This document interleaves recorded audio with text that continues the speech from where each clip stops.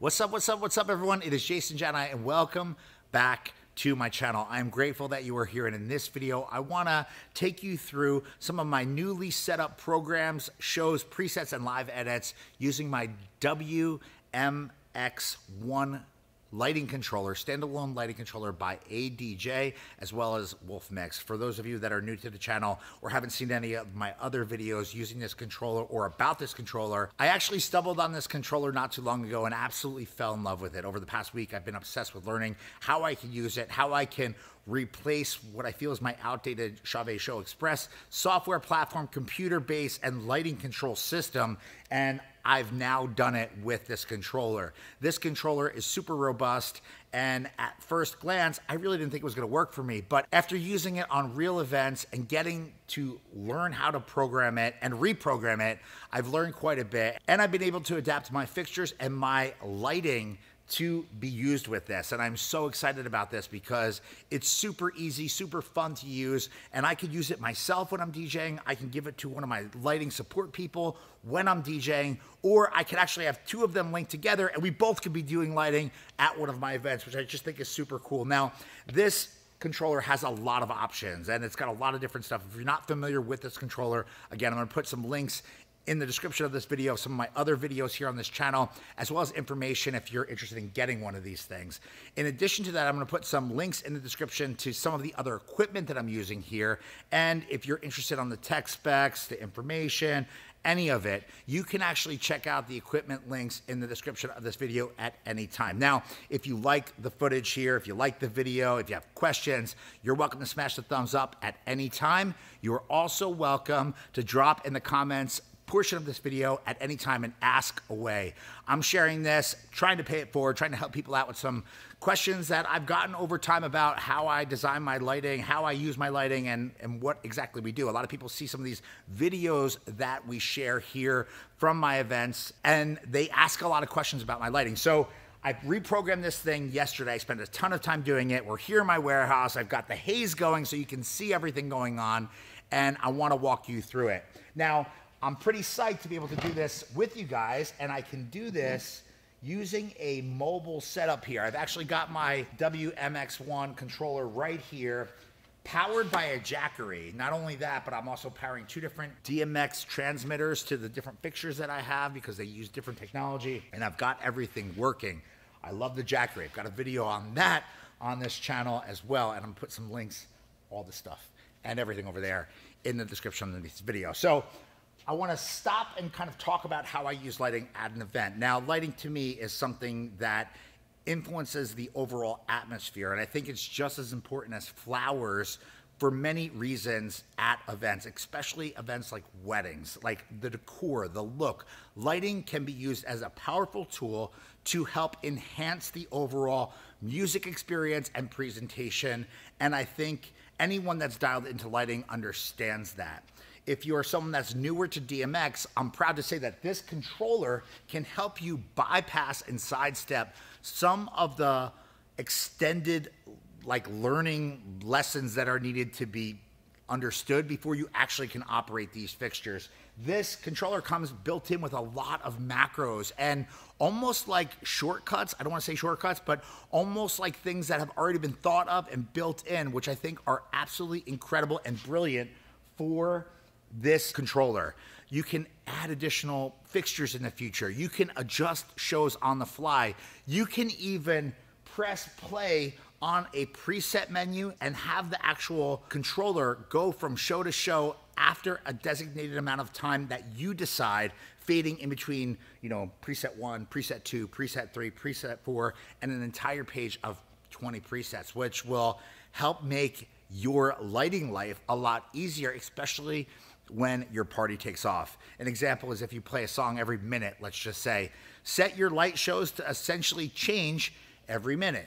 And now I understand that's very elementary in terms of description, but I think you understand where I'm going with this. This controller allows you to do a lot. It also allows you to link multiple controllers together so that if you have a second lighting booth or DJ booth or area where your team is operating, you can link two controllers together, and as you're DJing, you could be operating your lighting, but so can someone else right next to you, which I think is super powerful.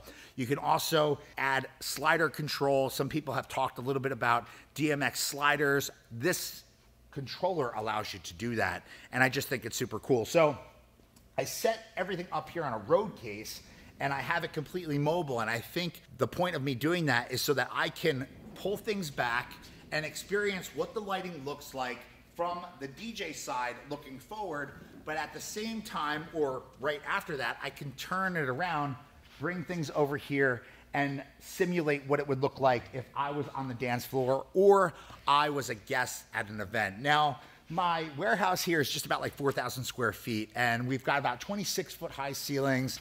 It's kind of like the twilight hour here at SCE. It's just about getting dark. We've got some light haze pumping every so often into the room so you can see the actual beams. And I just want to walk through some really, really important shows that I think are super helpful for events and for DJs. So first and foremost, you need to have a park show. I think this is something that a lot of DJs don't do. And a park show for me is like something that goes immediately over or straight up in the air if you're using totems, where the lights are parked on the ceiling above the DJ booth. I use this sometimes when an event's over, or I use this if maybe we have to find something, or I do this if there's like a big impact moment.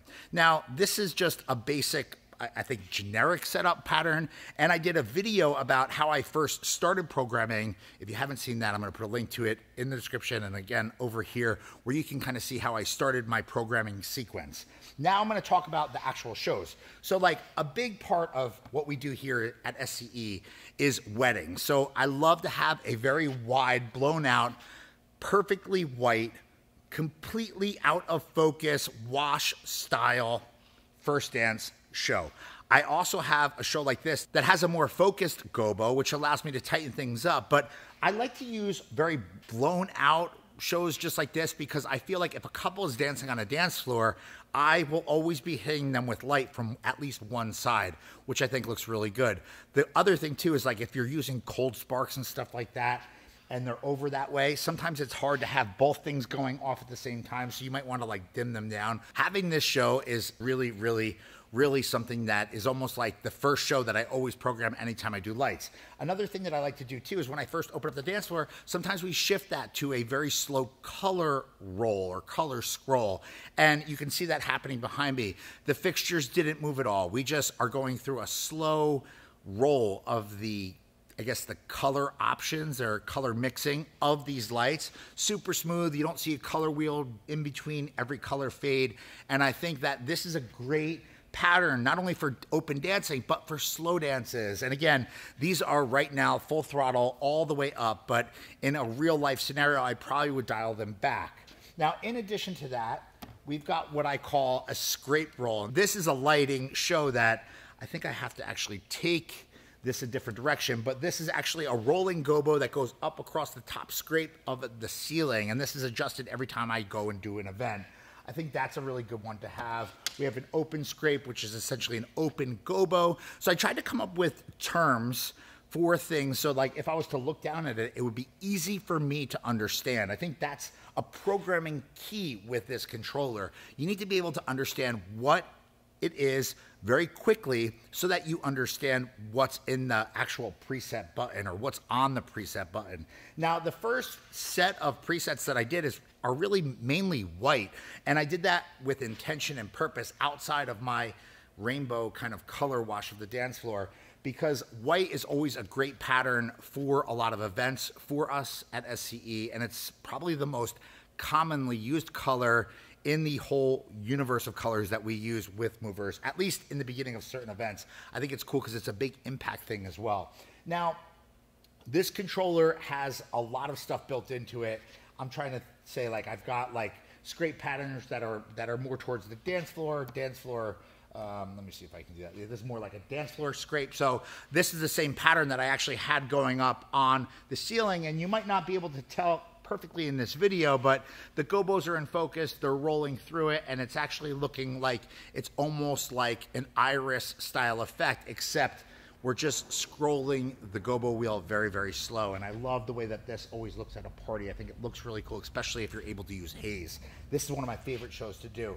Now we've got a couple other shows that are like macros, like the up-down sequence of movements, which is a big, big thing here in this controller. I like the movement macros. This is an example of one.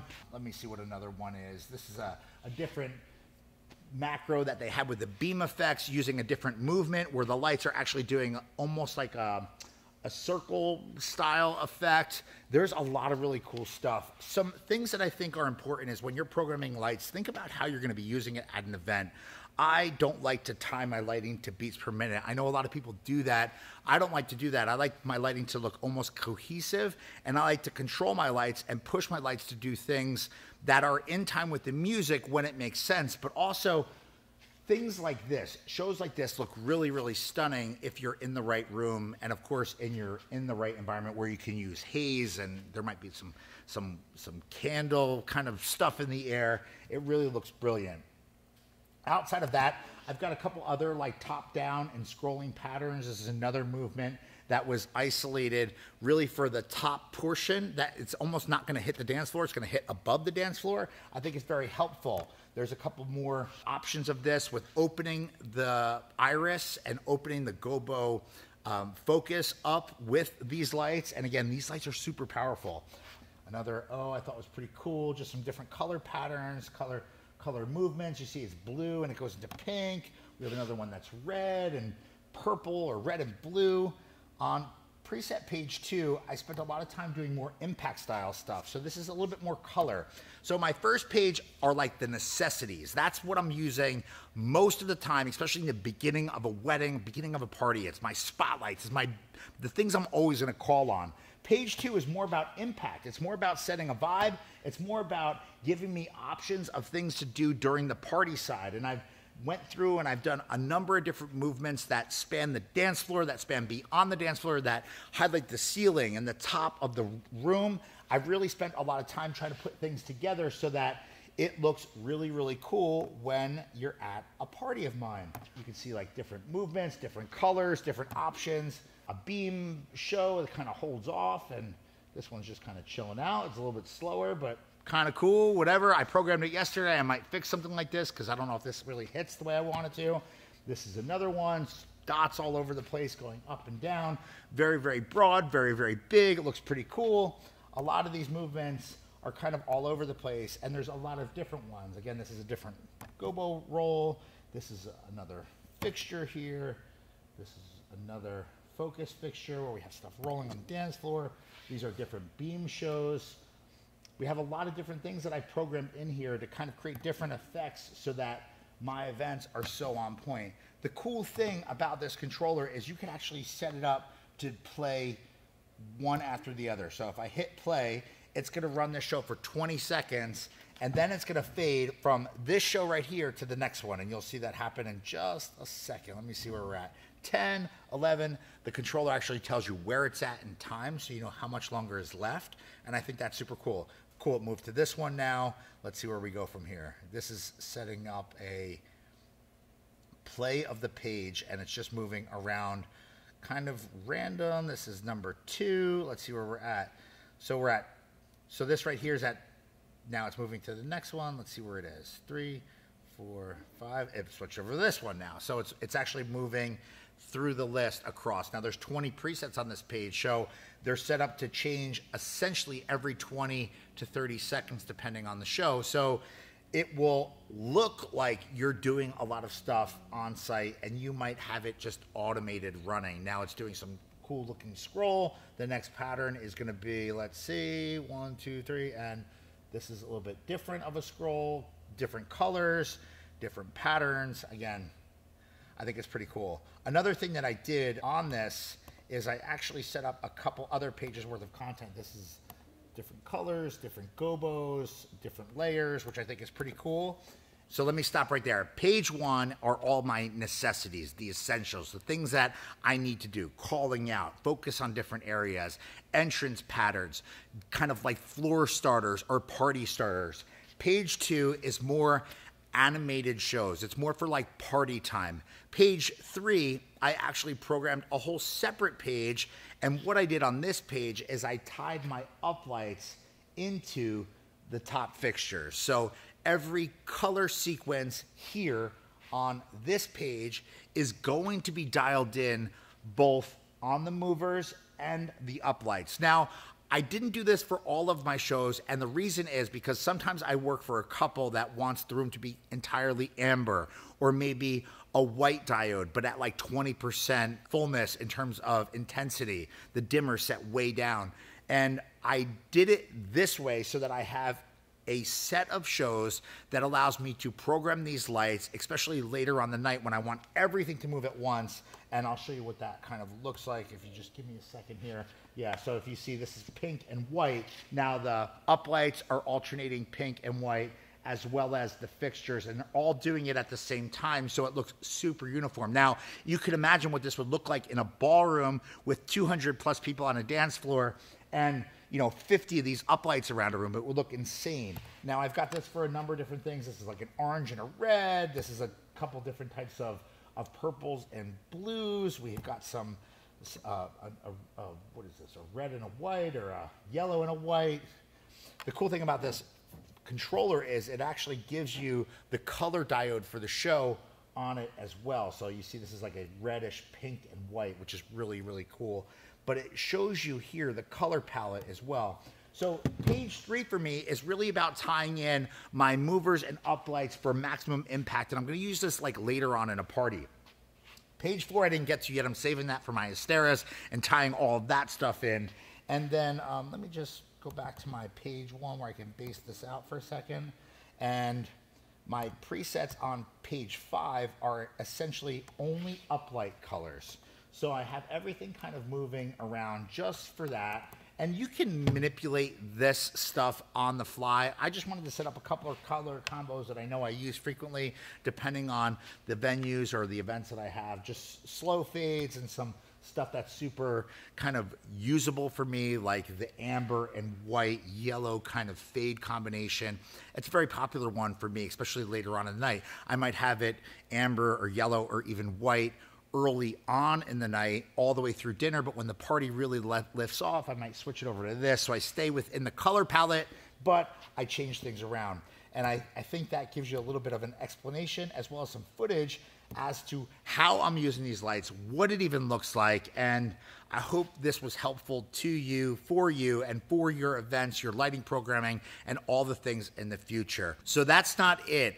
Presets are not the only way to use this controller, and there's a lot of presets. You actually have 8 total banks of 20 presets that you can preload, preset up, and just use on your events. If you want to further enhance the lighting look, maybe the effects, or the show that you are operating with this controller, you actually have the opportunity of using live edits. Live edits are essentially overlays that allow you to further enhance an existing preset. And you can designate what happens during a live edit in the live edit editor here on this controller. You have the ability of picking fixtures individually and then adjusting any one of the DMX channels you choose, and then saving that in the live edit screen. Now, these moving heads are super complex in terms of ability. There's 29 channels, which is a lot of channels. And some of the things that I stored in my live editor for these movers are different gobo options, different prism options, different prism rotation options, as well as focus options and some advanced color scrolls that are available with this controller.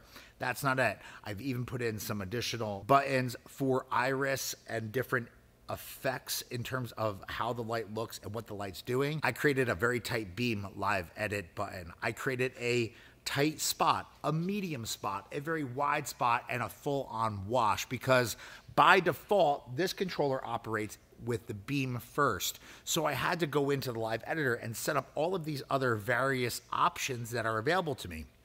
Some advanced color mixing in this controller has to be done in the live edit screen as well. And there's no problem with that. You just have to understand your fixtures. You have to understand what you are thinking you want the lights to do. And then you have to go in and create some additional scenes, and that can all be found in the live edit field. Now, in the live edit field of options, you only get a total of 40 buttons. So you really have to think through what you need, how you're gonna be using your lights, and what you're asking this controller to essentially override. When you select that, the live editor essentially allows you to enhance a show that's existing with some additional features and deeper features of the light and of the control platform.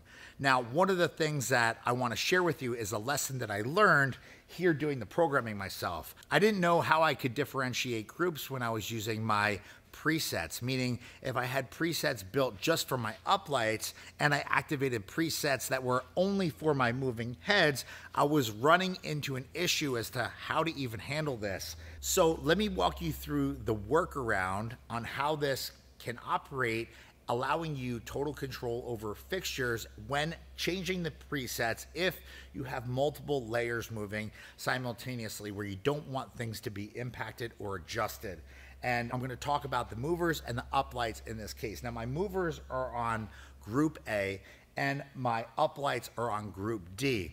Now, what you can do is hold down the shift button and essentially lock a group. That allows you to lock the fixtures in place so that as you're moving through other presets that don't have predefined, I guess, options or DMX programming in them, it keeps the fixtures locked. Now, why would you want to do this? Well, let's just say you're doing a wedding and you have the room that needs to be amber all night long, but you need to access all these different programs that don't have amber programmed into them because you don't want to sit and go through every single program when you're on site at an event. So what do? Well, it's pretty simple. You select your color, you then lock the group so it doesn't change, and then you're able to activate and change all of the movers in group A independently of the fixtures in group D, which are the uplights. And I'll just show you an example of that using the uplights. And I'm going to select, let's say I want to select all the uplights, and let's do, let me get all of them done here. Let's get color effects off. Let me do a color. Let's put them all on.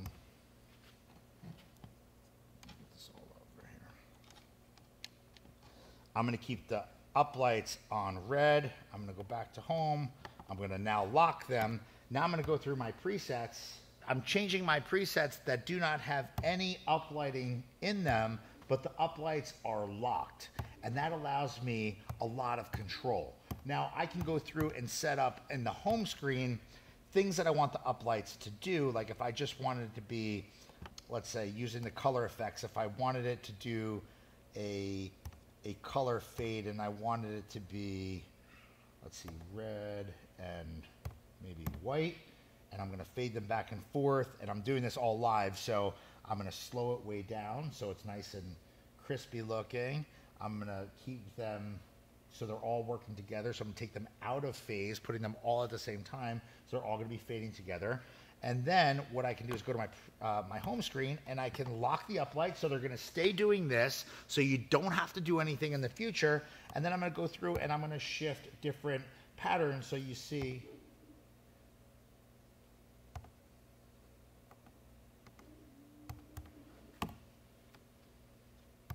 Sorry, I hit that wrong.